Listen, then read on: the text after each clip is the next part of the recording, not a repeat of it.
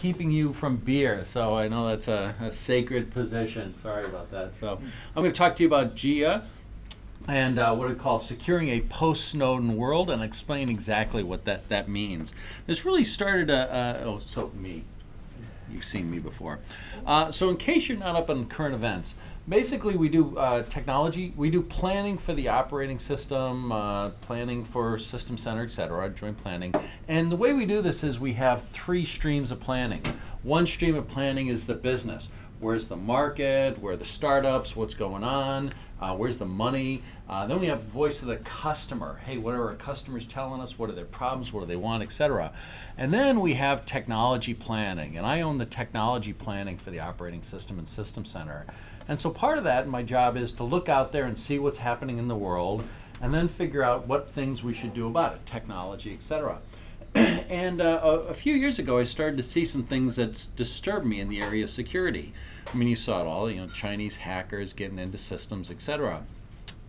And so I came to a few conclusions. First was that the bad guys were actually getting better faster than we were getting, right? So we've been on this path of trustworthy computing. That's a real thing. That's not a marketing thing. We have incredible investments in this. It's a top priority for all the things we do. If there's a trade-off between security and a feature, security almost always wins. We take it very, very seriously. But I just saw that the bad guys were getting very, very good, and I kind of got came to the conclusion that a number of things we were doing were modeled after a threat that existed in the early 2000s as opposed to a modern threat. Now, about this modern threat, what we then became aware of, apparently it was there all the time, was the introduction of these nation-state actors with unlimited budgets to find flaws in the system and then exploit it. Now, as I went and discussed this with some of the senior leaders, some people would say, hey, don't worry about the NSA. They're not a problem. Or other people would say, oh, hey, if the NSA is after you, there's nothing we can do to protect you. And I came to the conclusion that this was the wrong way to think about it. That these nation states were using their huge budgets to find flaws, but these were real flaws in the system. They really exist. And it was just a matter of time before the non-nation states, the really bad guys, were using exactly the same techniques to attack our systems, and then just a matter of time before the script kiddies were using the same techniques. Okay, so these 3 things, so if you're not on current events, there's a tsunami of bad stuff coming our way. And so this led us to a new initiative. We call it the Assurance Initiative. It was a cross-company initiative to really up our game in the area of security. And so I'm going to talk about that, a little portion of that. This is the JEA work. There's many more things that we'll talk about at TechEd. But really this is not kind of point-in-time thinking. There's no silver bullet thinking here. This is really hey, we need to start the next wave of our trustworthy computing initiative, 10-plus year journey that's going to take a lot. And one of the big differences was kind of a shift in focus. In the past, we were very, very focused, almost potentially exclusively focused in on protect the platform, protect the platform, protect the platform. I will tell you that we will continue to focus on that, and we have some major new investments in that. But we also have a different approach, and that different approach is to say, assume breach. Assume that there's been a breach. Now what do we do about that? How do we detect the breach? How do we manage the breach? How do we help remediate the situation? Okay, so I guess that's what I told you. It's cross-company planning, no silver bullet thinking, assume breach, and JEA is really just one of the elements of that assurance initiative. Okay, so how many people are familiar with this guy? Michael Hayden. Okay, so Michael Hayden was a 4-star general. He was the director of the NSA. He was also the director of the CIA, and he was the director of national intelligence. Now, is there anybody in this room that has assets more worth protecting, more important to protect than this guy? Yeah, I don't think so. Now, by the way, the first time I gave this talk was to a group of of Microsoft Technical Fellows, and I posed it a little differently. I said, is there anybody in this room who thinks they're smarter than this guy? Turns out it was the wrong audience to ask that question. They were all convinced, of course I'm smarter than that guy. And in fact, one of the guys like, no, I know that guy. We're all smarter than he is. So it was just the wrong, got it off in the wrong track. Anyway, this guy has assets that are very, very, very important to protect. Okay? Now let's bring another character into play. Edward Snowden. Edward Snowden, 30-year-old college dropout.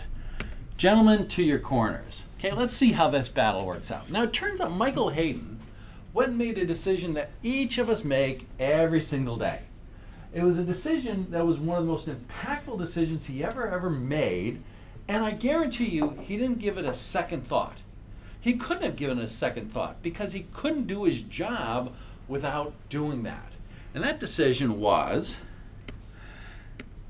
oh, good Lord. Oh, wrong text. Okay, he told this guy, you're an admin on my system. And that was the worst decision he ever made. He was pwned. And why is that? And that's because the admins have the keys to the kingdom. Okay? Admins can do everything. And there's some actually nice black text there or white text there that you can't read. Anyway, so now in just pure irony, one of the documents Edward Snowden released was an NSA document. I'm not making this up. I'm not making this up. The title was, I Hunt and Hack System Admins. Okay?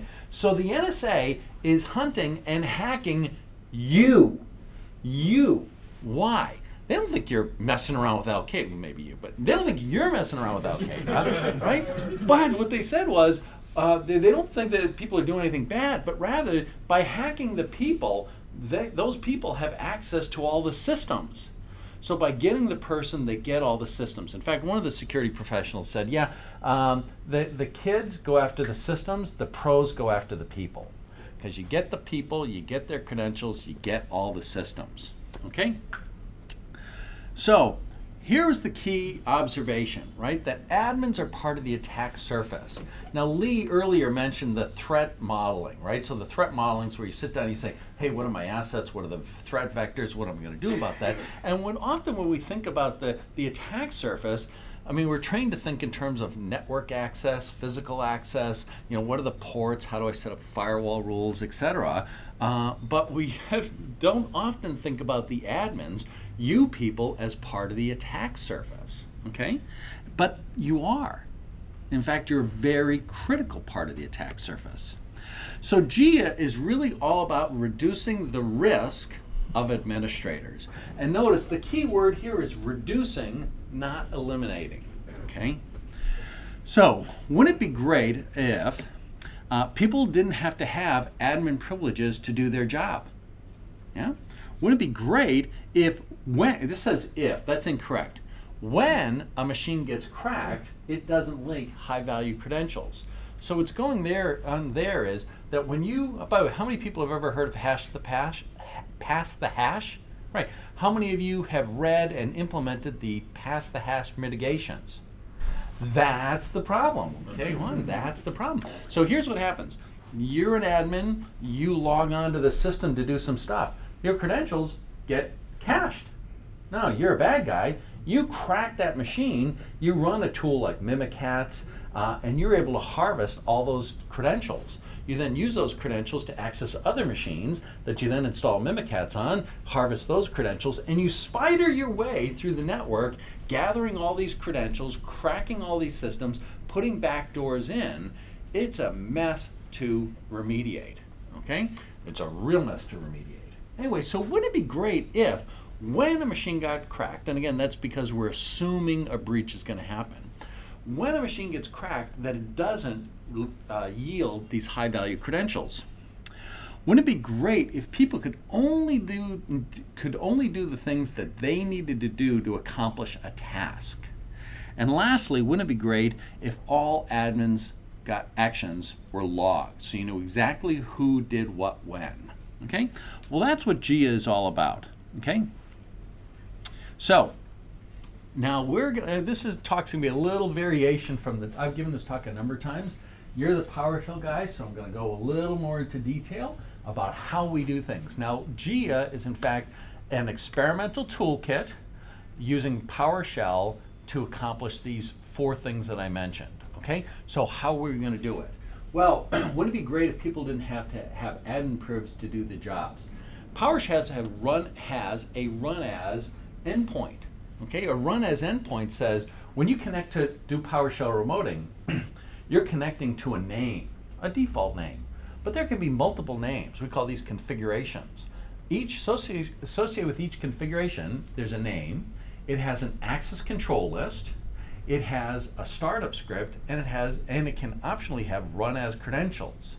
So wouldn't it be great if what I'm going to do is I'm going to say, hey, you don't have admin privileges, you're just a regular user.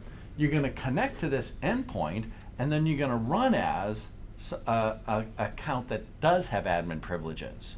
Okay? So that's how we're going to accomplish that. The next is, hey, wouldn't it be great if when a machine got cracked, it doesn't leak high-value creds? Well, what we're going to do with this run as is we're going to create and use a local admin account. Okay, so when we set up these endpoints, I'm going to create an account, I'm going to put it in the local administrator's account, and that's the account that you're going to use. So that when that machine gets cracked, first it takes admin privileges to harvest the credentials. When they harvest the credentials, what are they going to get? They're going to get local admin credentials, which means that they get nothing. Okay? Now later we'll talk about how there's a certain set of things you can do this way, and there's a bunch of things that you can't do this way. So in those environments, you'll use domain credentials or managed service account. However, those machines, you'll see you want to be very restrictive with those machines. You want to have a very small number of them. You want to watch them very, very carefully. You'll want to make sure those machines don't get cracked.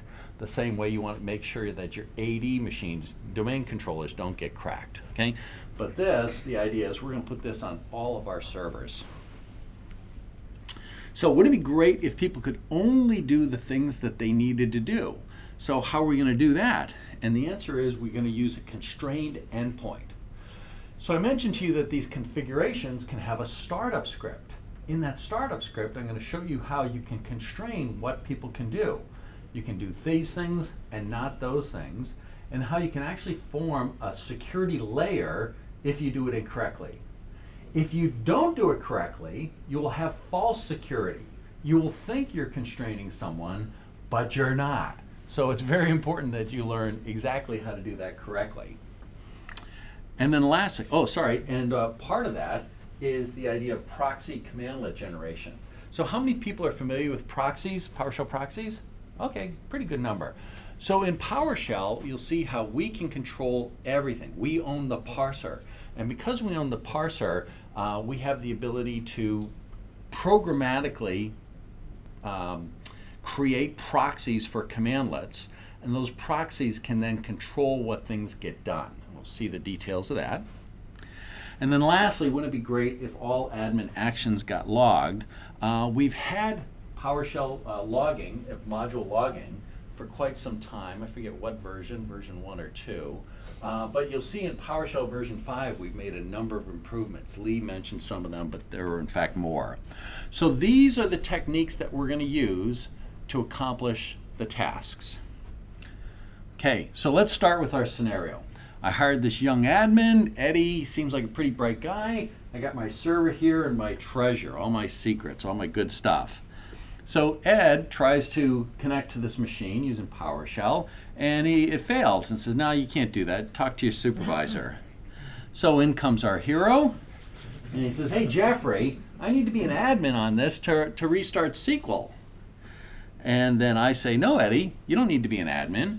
Just use JEA and connect to the maintenance endpoint. Okay? So now he does an enter PS session to that server, but he specifies a maintenance configuration endpoint. He's able to log in. He's able to restart SQL. Good days, right? Happiness. And then when he tries to steal the secrets, he gets a great formed error message saying he's not authorized to steal secrets. This is then be logged. The hero here would look at those logs occasionally and then send Eddie off in handcuffs. Okay, so just enough admin. There have a number of very simple concepts. The first is this notion of a JEA toolkit. So a JEA toolkit, it's a toolkit. Think about like a plumber's toolkit versus a carpenter's toolkit versus an electrician's toolkit. You don't open up those 3 boxes and they have a different set of tools, and it's all the tools necessary to do the task at hand. And so what we're going to do is we're going to create these JEA toolkits that are a well-defined set of commands that support activities, right? So software maintenance versus SQL maintenance, okay? If I have to manage SQL, there's a whole set of things like, do you need to add a user to manage SQL? No. SharePoint. Oh, okay, I'm going to manage SharePoint. I need to be able to create sites and stuff, but should you be able to read the documents? I mean, that was the heart of the Snowden problem, right? He was a SharePoint admin, so he's doing all this great SharePoint stuff, and being a SharePoint admin, he was able to read the documents. Why should you be able to read the documents? That makes no sense. He didn't need to read the documents. So it's a well-defined set of commands to support activities. Then we'll set up this endpoint. This endpoint is a managed connection point that allows authorized users. Remember I said that there was an ACL. So we'll have an ACL. Doesn't let anybody in. You still have to support the ACL, pass the ACL. But authorized users are then going to be provisioned to have access to a set of toolkits that are then going to run as this JEA endpoint account. And the endpoint account is this managed account. Basically what's going to happen is when I set this up, I'm going to see, oh, a new endpoint. I'm going to create a user with that name, GSA in front of it. I'm going to give them a very long random password, and then I'm going to use those credentials to have add him to the domain, add him to the local admin group, and then use those credentials for the run as credentials. And then what I'll do is I'll update those credentials on a regular basis, update the password on a regular basis. And then to make this all work, you'll see that what's critical is that it has to be simple, okay? Originally this started off, I had like 8 or 9 concepts, and then when I talked to the security people, they're like, oh, that's wonderful, fine-grained control, this is great, great, great. And then in fact I'm working with MSIT, those are the guys who run Microsoft's IT shop. I'm working with them to actually manage our internal file servers using JEA. And when I told them exactly the same story, they're like, yeah, no, that's not going to work. So security that isn't deployed isn't security, okay? So it has to be deployed, which means it has to address the real-world operational needs of the IT organization. And one of those critical needs is simplicity. It has to be very, very simple. So I went from like 8 concepts down to these 3. The fact of the matter is you only really need to know the first 2. The second one, the third one's for you guys. And in fact, I come to the conclusion recently that I'm going to get it down to 1, right? That for, using the 80-20 rule, I'm going to specify an endpoint that it does most of the things that you want to do, and then for the more advanced cases, I'll introduce this idea of a toolkit. But the whole focus is on simplicity, simplicity, simplicity, and part of simplicity is, okay, I'm going to have this, how the heck am I going to make it so? And of course, desired state configuration is the key technology there. Desired state configuration really simplifies the ability to define things and then make it so. So, anybody recognize this? This is a blast container, right? This is what the bomb squad, they see a suspicious object, they take it, they put it in there, and they blow it up. And why? And the answer is you can have a pretty bad explosion in there, and it contains the blast, okay? So that's the cognitive model you want to have when you think about these things. And that's what this JEA endpoint does, right? The JEA endpoint account is it puts the server in a blast container, which is to say that because I do things with the local admin account, when that machine gets cracked, they're able to exploit that machine, but they're not able to harvest any of the high-value credentials because we're not using high-value credentials. Now again, at some point, there's only so many things you can do with a local admin account. Many things you're going to require a domain account. Currently, the toolkit doesn't support that. It will. But when it does, it's very important that you realize now all of a sudden you have no blast container, right? That when the machine, if you're using a machine that has an endpoint that uses a domain account, if that machine gets cracked, that domain account can then be used wherever that domain account can be used. And by definition, you're using it because it can be used other places. So you're going to want to treat that very, very specially, put it on a small set of machines, and then watch them very carefully. That's the concept. So here's how desired state configuration works and how it simplifies things. So we have our configuration keyword. If you recall, the configure from Steve Morowski, this defines something that gets run, okay? And it's a mixture of imperative and declarative code.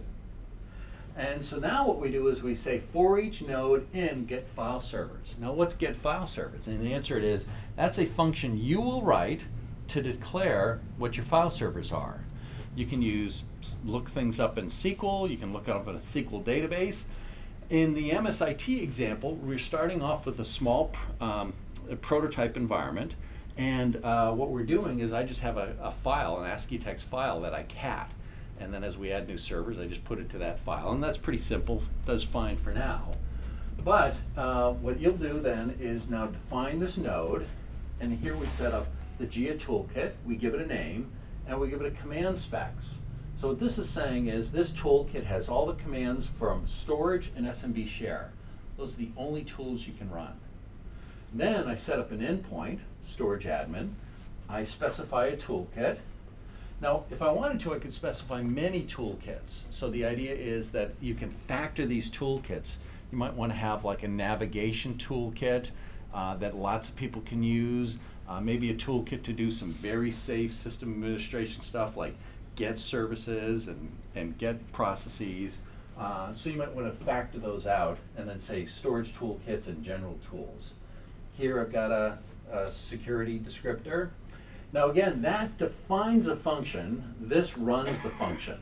This will now run this, and you'll create a MOF document for each one of the servers that your function get file servers returns. And then what you'll do is you'll say make it so. And you do that by saying start DSC configuration. You give it the file server directory. That specifies where to get all the MOFs. And then for computer name, we'll use the same thing. Oh, this should be file servers. Pay no attention to that. So this needs to match that. Okay? And it's as simple as that. And with this one simple document, what you've now done is you have on all your file servers set up an endpoint that allows whoever can access this to come in, access this endpoint called storage tools, and when we get there, all they can do are these commandlets, and they run as local admin. So pretty simple, very, very, very powerful. Now, of course, what you want to do is, because one of the great things about desired state configuration is this nice mixture of imperative and declarative programming. Okay, so here I'll explain how the command specs work, and then how you can use that in desired state configuration.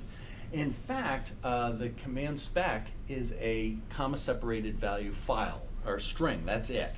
Okay, so turns out we've got a pretty good authoring tool for CSV files, and that's called Excel. And so here what I'm showing is how you can use some of the capabilities of the toolkit.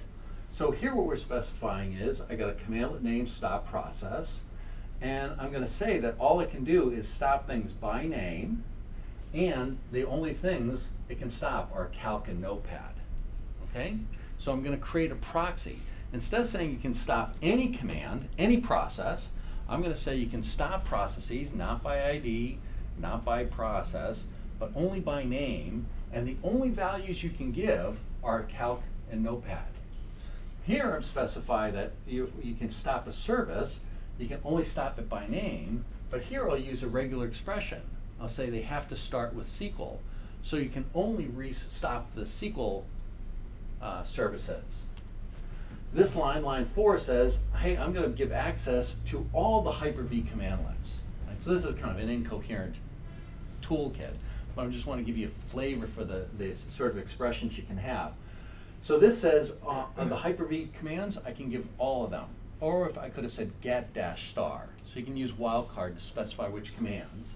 And then having said, oh, all the commandlets for Hyper-V are exposed, I then can refine that by saying for the Hyper-V commandlets that are associated with VM, they can only take a name that starts with SQL.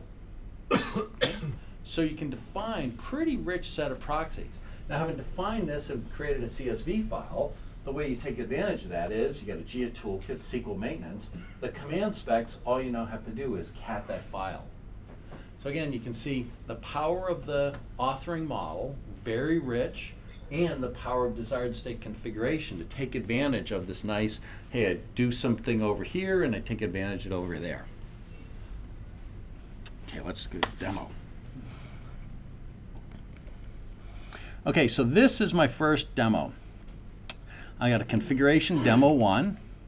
I've imported my XGEA resource, and I've got a toolkit. What's that? No, that's all right. Okay.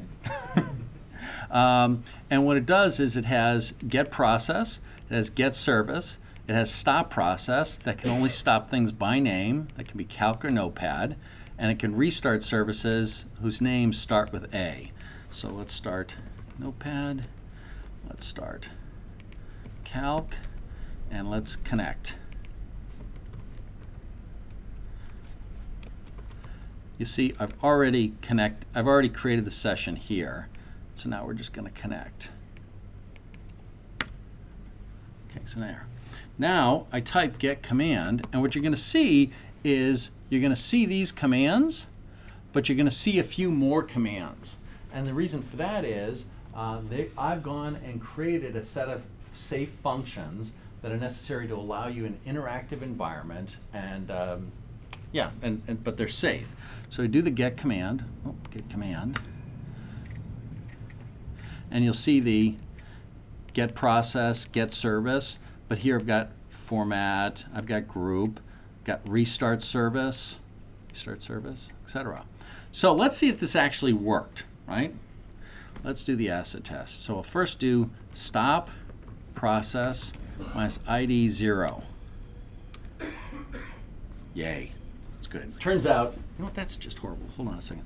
$PS, well, whatever. What this says, I'll fix this in a second. What this says is a parameter cannot be found that matches parameter name ID. This is not a security check. I've created a proxy that doesn't even have a parameter ID. Okay? So there's no way you can specify an ID here. Now let's kill it by name. Name, LSASS. It says nope. It says LSASS does not belong to the set calc or notepad. Okay? So all I'm able to do is to notice, and by the way, I don't know if you notice this, when I specified this, it brings up IntelliSense and says, hey, here are the two values you can stop. You can stop calc or notepad. So we'll do calc, and we'll do verbose. And we'll say, yeah, go ahead and kill that. And voila, we killed that process. Okay? There you go. That's what I want to show. Now, here's another one.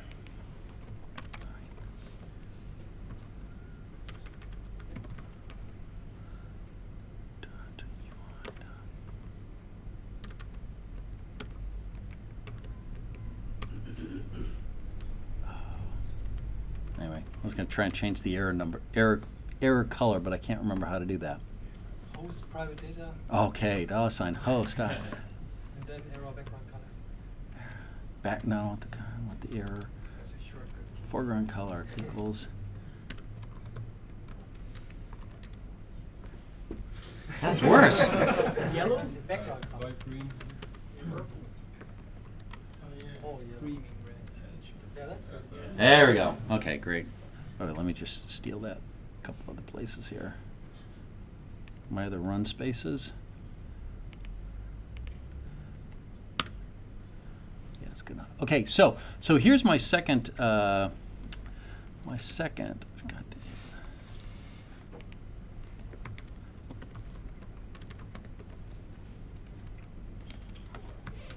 second run space.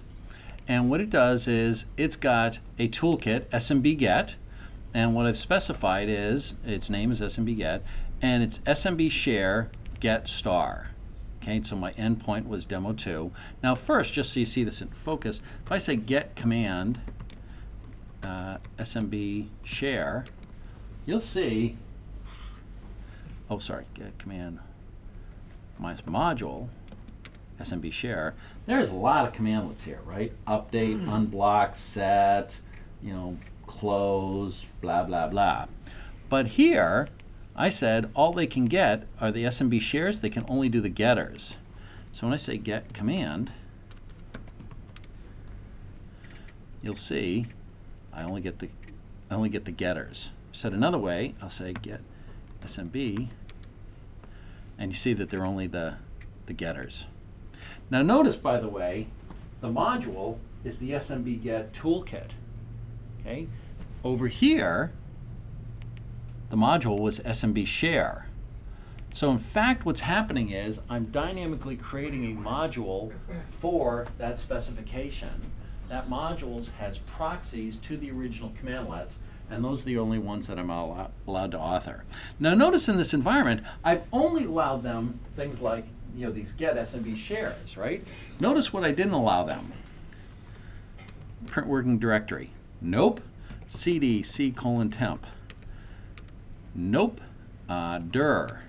Nope. Can't do any of that. So maybe you look at that and say, well, you know, those are sort of important to allow somebody to do storage management. So here I've created an environment.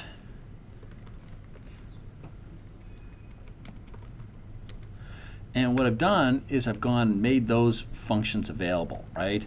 So you see you get child item, get item, all that. So now those are all available. Okay, so that's pretty straightforward. Oh, sorry, that's pretty straightforward. Print working directory, cd C:temp, dir, copy zzz.txt. Oh, let's get rid of this one. Delete. Sorry, remove item z. Dir. Great. Copy zzz.txt to. Let's do it again. New. All right, looks good. So then let's cat that.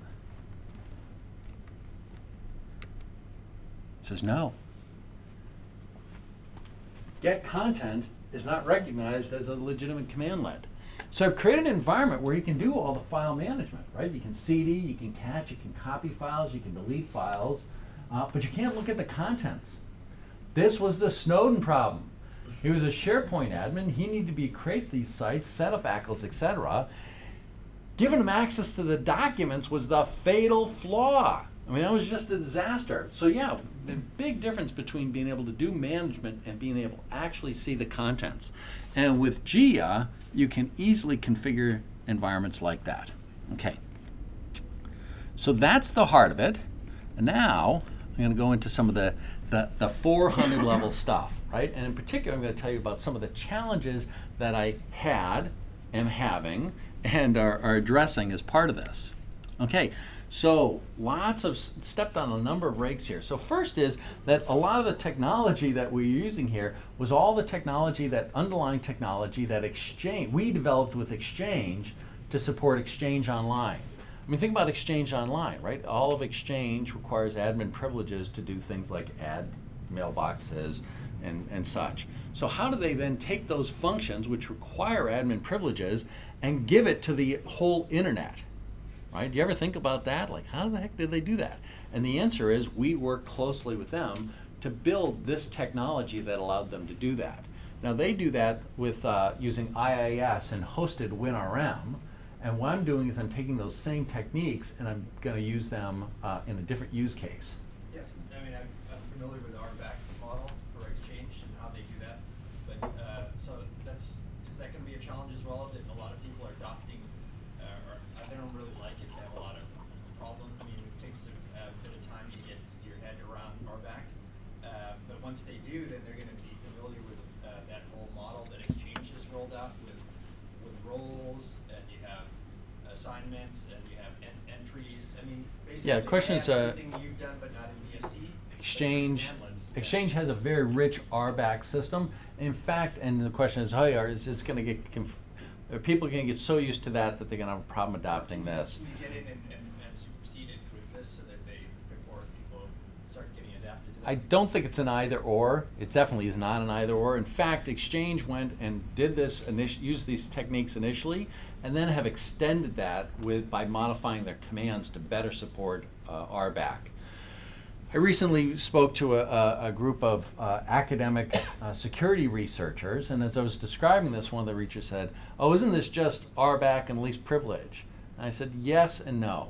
Yes, it's true, but how many people are actively, consider themselves having successful RBAC implementations, right? Yeah, in a room this size is typically a couple folks.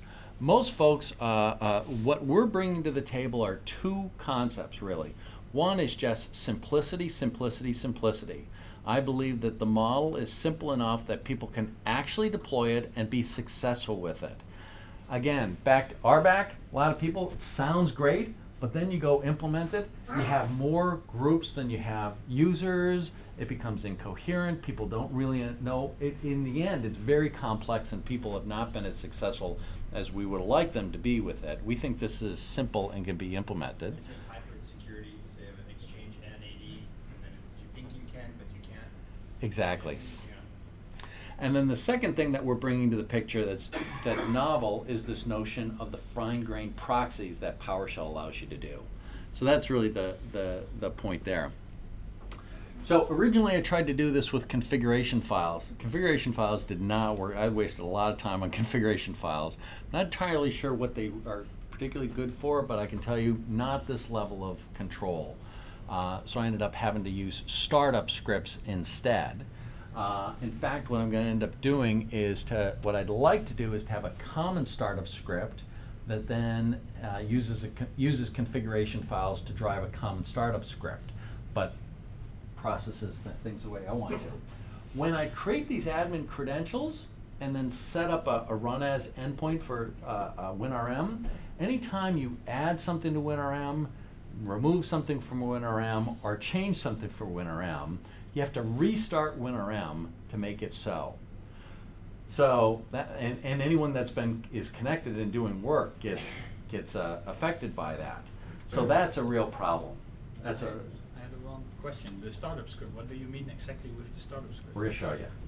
Oh. I'll get into all the details. So that was a real problem. Now, and one of the big problems was if you use desired state configuration. So desired state configuration, you're using WSMan to talk to WMI, which is talking to something. If that something tries to restart WinRM, you get into what's called a stop pending state, which means reboot your computer because it ain't coming back, my friend. Well, that's a bug. We fixed that bug. But in general, we still have to restart more than we should, and that's something we'll be working on. These proxies, proxy commandlets, were generating names which were unqualified names, and so that wasn't specific enough, so we've modified that. Now when you generate a qualified name, show you what that looks like. Yeah, so this is a proxy commandlet, and notice here we're going to do we're going to do an execution context, invoke command, get command, and notice it now gives a fully qualified name, right? So if you know, I don't know if you know this, stop process. A lot of people, by the way, a lot of people are really like, oh, down on aliases. Oh, you shouldn't use alias in production scripts because it's not, aliases can change. Most of the things you put in scripts can change. I'm not so hardcore on this, don't use aliases. Because it turns out stop process is not what you think it is. Stop process is in fact an alias. The real commandlet is this, Microsoft PowerShell management / stop process. If you specify that string, then you got something that's well-defined hardcore. If you just specify stop process, here, I'll prove it to you. Stop process minus name, notepad, minus what if. Oh, okay, whatever. Okay, couldn't find that. Okay, but there, solid. I didn't use an alias. You use stop process, right? Okay, function stop.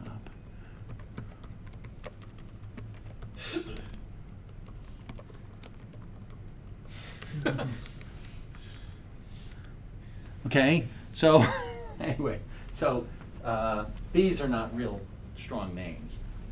The one I showed you before was a real strong name. Anyway, so we weren't using those strong names, and now we are. When we do logging, okay, so we're going to log everything. We were logging things as the connected user, not who got logged in.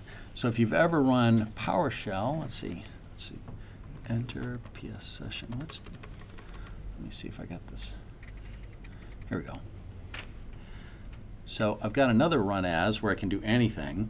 How many people are familiar with PS sender info? Anybody? Oh, this is really cool. So there's a commandlet. Sorry, there's a. Go. There is PS sender info. There is a variable PS sender info, and it's got all sorts of great stuff. You know, notice we have the time zone the client came in, the connection string, but I came in as ntdev jsnover, that's my connected user, and the run as user is a local admin account, okay? So when we were doing logging, we were always logging things using the who's actually running things, which in the case of this, in JEA, I'm gonna have all you people, because I trust you all, I'm gonna take away your admin privileges, that's why I trust you, and I'm gonna give you access to this environment where you can do a limited set of things. But I still wanna know who did it, and when we were only logging things as the run as user, I lost that information. So now we're gonna be able to log both, right? The run as and who we came in as. And there's currently no way to find out what endpoint someone came in as. So here, notice, what I really like to know is which endpoint, which configuration name did you come in as? Because then what I want to do is I want to have an initial startup, the same startup script for everyone. Use that startup script to look at this data structure to find out what endpoint did they come in on. Use that name to then find the configuration file and then handcraft the environment. Currently, I can't do that. Currently, I have to have a unique startup script for each machine. That's just or each endpoint. That's the wrong design. Show command. If you're familiar with show command, wonderful thing. Notice it's disabled. Why? Show command does not work in a remote session. Now, as I talked to a number of the IT guys, they said, I talked about this, and they said, wait, so does this mean I can't use my GUIs? I said, that's correct. You can't use your GUIs unless your GUIs are written on top of PowerShell and connect to and can control what configuration name they can connect to. Other than that, you use PowerShell. And they said, well, I'm pretty sure I actually like PowerShell. I think I can succeed with that. But the other guys in my team, I don't know about them. I showed them then show command. I said, well, what if show command showed them only the commands they could do and only the parameters? And they were all convinced, yeah, if we had that, they could be successful. So we're going to modify show command so that it will work against remote sessions and be able to show you just the commands you have and just the parameters you have. By the way, it turns out all these things, Exchange didn't do with any of these things, right? Because they wrote their own GUI, they had a well-defined scenario. So we have a very strong security feature. It's just as we take that security feature and try and put it into a scenario, problems like these popped up. Turns out that the no language endpoints are great programmatically, but interactively they lack some support necessary to make it a good, rich, interactive experience. Turns out that when we could say, oh, you can generate these toolkits, we have what Kierkegaard called the dizziness of freedom. Good Lord, where do I start? And so what's going to be required to be successful is we're going to have to generate those first set of toolkits for everyone to use, and then they can look at them and say, oh, that's not quite right, and modify it. But we'll have to generate those toolkits. And I'm rewriting everything now using desired state configuration classes. So I've got a JEA endpoint too. I'll show you that. And by the way, and part of the reason for that was to then really stress test the desired state configuration class implementations, and we'll find lots of great things from that process. Okay, oh, sorry. All right, so here's the heart of the configuration, the constrained run space. So you get a credential, right? In this case, the credential is a a local account, local admin account. You then register that, you give it a name, you say show security descriptor UI to set the ACL. We have the startup script, and then you use that credential that you just got. And then when you do an enter PS session, you do it the way you normally do, but you now specify this configuration name. And now somebody that has, you give this ACL, you give rights to a group of people that aren't in domain, aren't admins, they're able to access this, they run as that credential, and then the commands that you made available then run as admin. So here's the heart of it. Yes? Just a quick question. The startup script, does that run as the run as user, or does it run as system, or what does it run as? I believe it runs as the run as user. Yeah, it does. Okay, so here's the heart of it. In the startup script, you can do anything, right? Your creativity, you're limited only by your creativity. The heart, the most important thing you must do is you must set the language mode. And you have to set it to no language mode. Okay? No language mode says I can perform operations, run commands, but I can't do any language elements. I can't access methods. I can't access properties. Most importantly, I can't define new functions. Okay? Because if you recall, well, we'll explain it more, but basically, if I can define a function, I can get around all the security barriers. Okay, here you want to control what can be loaded and seen. So there's execution context, there's something called session state. And here, let's just show you that. So $SS, oh, sorry, exit.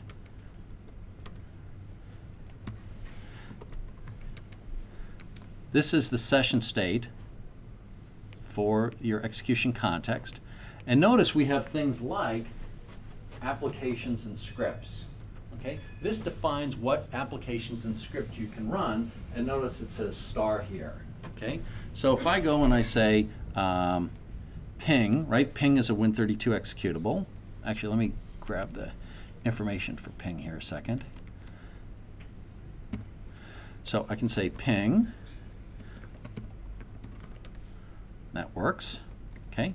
But if I say $ss.applications.clear, and I try and do that again, it won't, okay?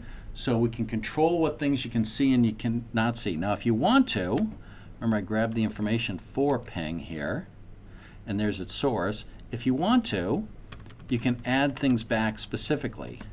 So I can say $p.source. You have to give the full path name.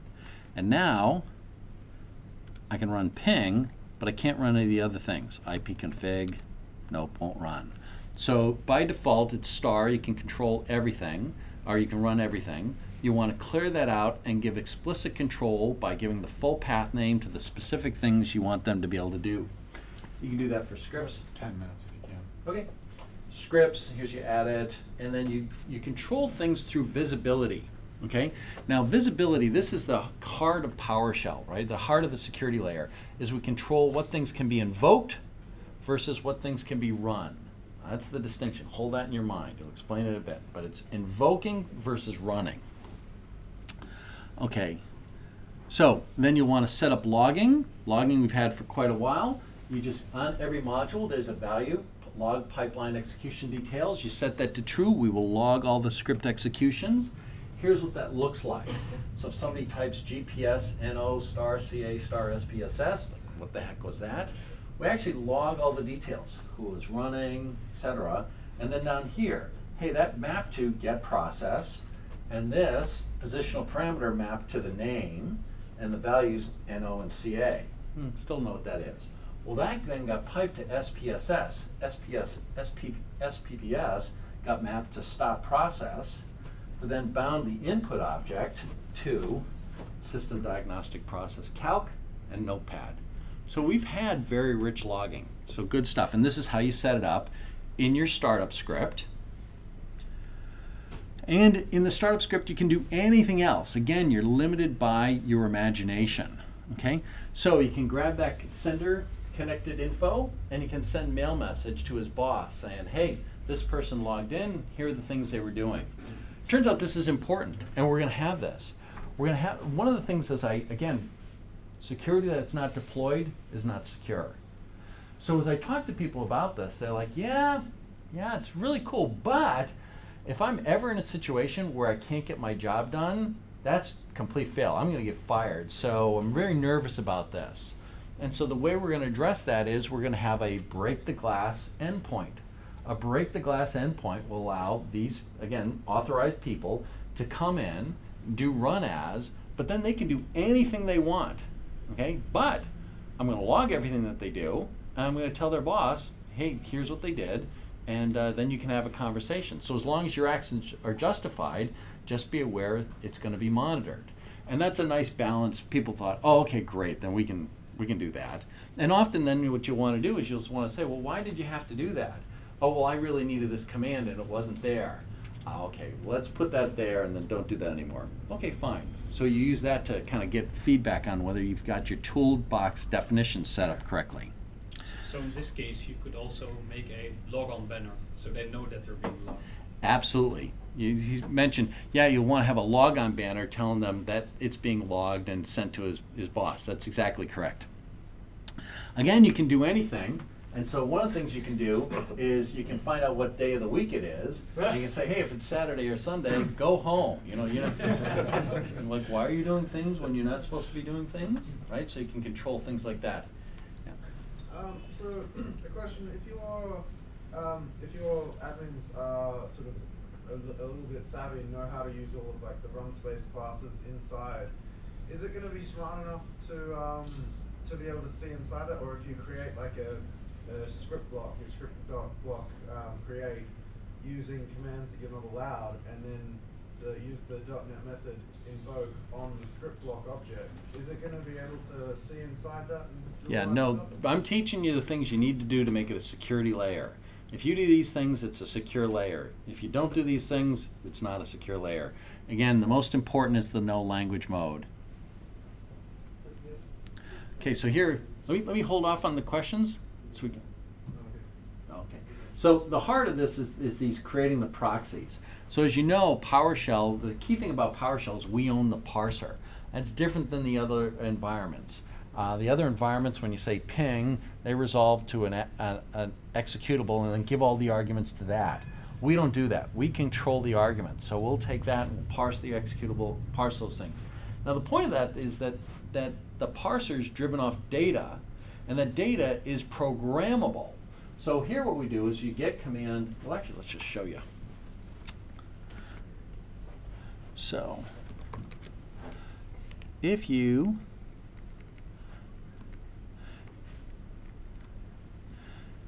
get command for stop process, you've seen that, right? You see that all the time. But if you take that object and you pass it and you create a command metadata, then you get a metadata object, and this is the programmable object, okay? So notice it has parameters. Metadata parameters should add them. Oh, I renamed the damn thing, didn't I? God damn it. Let's see, how am I going to do this? Oh, well, there's the answer. What the heck was it? Microsoft.power. Management. Thank you. So you remember I was telling you that it's not real? That's just another flavor of an alias? Okay, there. Let's try that. Okay, so now when I ask for the parameters, there we go. There are my parameters. Okay, so here are the parameters, and you can stop process by name, ID, etc. But this parameters, I can do things like remove ID. And now look, it's gone. Okay, so now you cannot remove things by ID. Okay, here what I'll do is I'm going to take the name attribute and I'm going to add a validate set saying you can only delete things whose names are Notepad or Calc. I set the default value. This is the way you say I have a command proxy and I'm going to create a new proxy based upon this metadata. And then I'm going to assign it to stop process. Okay. So now, when I say stop process minus name LSASS, The wrong one again. No, I think this will work. find out, and it won't. It says, hey, you can't name LSASS, does not belong to the set, Notepad or Calc. Okay, so I've generated a proxy. So, secure or not secure? Secure. Not secure. Why is it not secure? Remember I said hold on to this concept between invoking things and running it. Okay? At this point I have two things. Both of them can be invoked, both of them can be run. What are my two things? Get command, stop process. One thing? No. That's all. Two things. I have a function stop process and I have a commandlet stop process. I can invoke and run either one of them. So if I just run stop process, doesn't work. But if I run Microsoft.PowerShell.management stop process, it says, oh, you sure you want to do that? And I will hopefully say no. No, good, okay, good, thank God. Now, here's the critical step. The critical step. I take that original command, right, and I set its visibility to private. Okay? Now, making it private means it can be run, but it cannot be invoked. Why do we still have to run it? Because the proxy commandlet's not doing anything. All it's doing is it's calling this commandlet. So that commandlet still needs to be able to be run. I just need to keep users from invoking it. Because if they invoke it, they can do anything they want. So I create the proxies. Users can invoke the proxy. That's all they can invoke. But they can run either one. And so, back to this. Here is the proxy. I run it. I invoke it, and I can run it. Here is the explicit thing. Verbose. Let's say what if instead. I try and invoke it, and now it says, I don't even know what you're talking about because we hit it. So that's the key thing. You have to make these things private. Otherwise, you don't have security. What was the other thing I said? If you don't do this, you have no security at all. You gotta remember this one. The language mode. You have to change the language mode. We are now in full language. 2 plus 2. Default setting? Say again? Are you thinking about making that as the default for all endpoints? No. No. Nope. So that you have to open it So up. here, execution context dot language dot, what's the name of it? I forgot the language mode. Where do we put the language mode? Session state dot language mode. Language mode. Okay, it's full language. Now, why? Remember I just did this and it doesn't work? Imagine I do this. Function. That's a new verb, by the way. So it's stale. So what did I say? This can be run, it can't be invoked. So when I tried to invoke it, it said, no, you can't invoke it. If I have a language mode, full language mode, I can define new functions. I can invoke this function, and it can run this. So I can't run this, but I can invoke that, and that can run it. Jeffrey, wrap it up like real quick. Okay, so that's it. Admins are part of the attack surface. That's the key thing, right? Key thing. So this PowerShell JEA is all about incrementally reducing the risk associated with admins. This is not a binary thing. This is not get rid of admins. This is if you have people with tens of thousands of people with admin privs, let's get that down to thousands. If you have thousands, let's get it to hundreds. If you have hundreds, let's get it to tens. If you have tens, let's get it to single digits. Let's reduce the number of people with admin privileges. Let's reduce the impact of those people that have admin privileges. Let's reduce what can be done when we give those as admin privileges. and let's log everything. We have 3 simple concepts. This toolkit. The toolkit defines a set of actions to perform a set of tasks.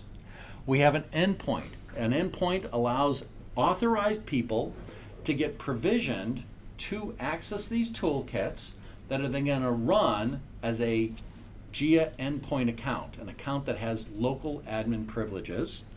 And then we have this JEA endpoint account, the thing that has the local admin privileges. So, back to our Michael Hayden.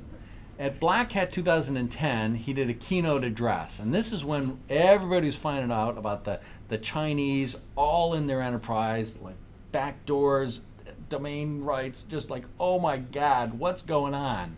And somebody turned to him and he said, what do we do about all these attacks? And Michael Hayden said, man up and defend yourself. Key message here, there is no backstop. There's no backstop. The government's not going to protect you. The government's not going to build a moat. The government's not going to put a smart bomb down the Chinese hackers' building. None of that's going to happen. The only way you're going to protect yourself is by you protecting yourself. So JEA is a toolkit that helps you protect yourself.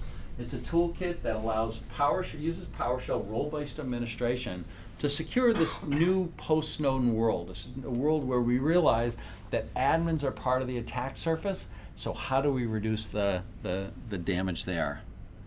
And we don't have time for questions.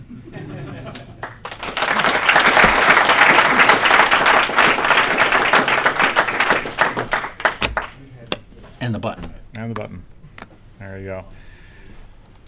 So, what'd you think? Good week?